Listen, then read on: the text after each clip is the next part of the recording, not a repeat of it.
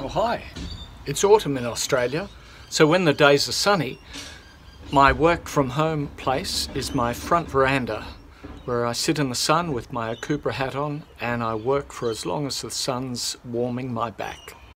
In my part of Sydney, there's been 10 cases overall, 8 have recovered and 2 are still active.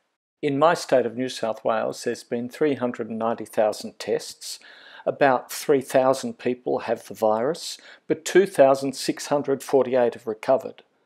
There's 385 active cases and sadly 49 people have lost their lives. So what podcasts am I listening to? Of course I'm listening to the Radio Info Flash Briefing, a daily update of what's happening in news of the radio industry in Australia and throughout Asia Pacific.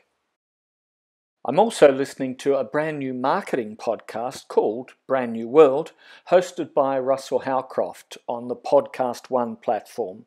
And if you're thinking of the brand new world of work, the new normal after the pandemic, try ABC Australia's podcast called This Working Life with Lisa Leong. She talks to experts about all sorts of things like working from home, new office layouts, and the new normal in the world of work. And of course, sometimes video conferences have to be taken very seriously. Hey, what's wrong with that?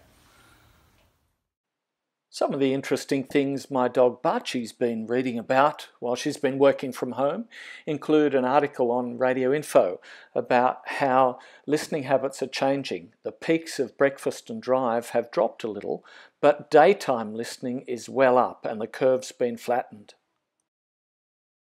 Another interesting article is some research from Nova in Australia that shows 4 stages of people coping with the pandemic. Stage 1, this is fine, we can cope.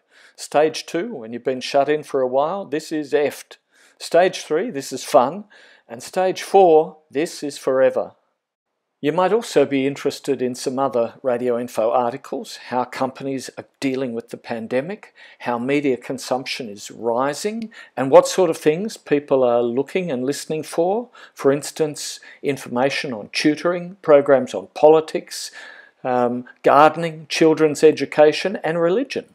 And there's some excellent research from the Australian Radio Network about how podcast listening is increasing and looking at what times of the day and evening podcasts are mostly consumed. And that's my little snapshot of what I'm doing as I'm working from home. Thanks for listening.